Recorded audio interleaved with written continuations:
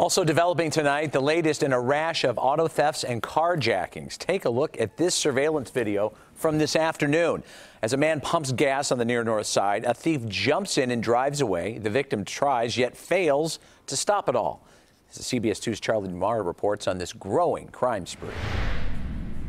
Pumping gas around 4 this afternoon, surveillance video shows a man calmly hopping in and stealing the helpless owner's car as he desperately gives chase near Halstead and Division. Just minutes before in Streeterville, a Lyft driver putting luggage into his trunk also watched his car get stolen. In just the past 2 days, at least 12 armed robberies and carjackings have been reported across 3 CPD districts. All 3 of them jumped out with guns, 2 on the driver's side, 1 on the passenger one. Told me to get out the car. Steve Thomas gave up his white Charger, just 1 victim from an overnight crime spree that began in the 1300 block of North Levitt. 3 men in surgical masks robbed a woman.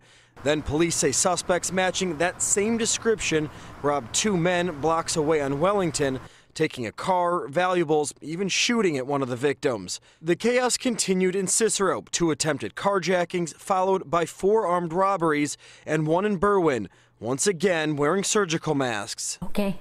And I just put up my hands and I just, okay. And I'm grateful he didn't kill me, because he could have killed me. Renee Friedman Woods was carjacked last year in Chicago uninjured, but the fear still there. I'm a lot more scared than I ever was in my life, and that doesn't go away so fast.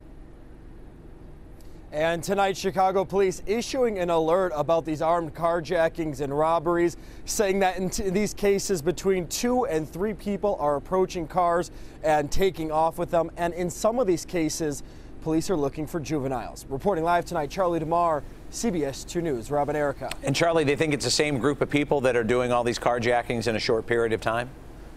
Tonight, police, they cannot say it is the same 2 to 3 people, but that is the similar description that police have been getting over and over again. And of course, they have not ruled out a possible connection between all these incidents. Yeah, with the surgical mask. All right, Charlie, thank you.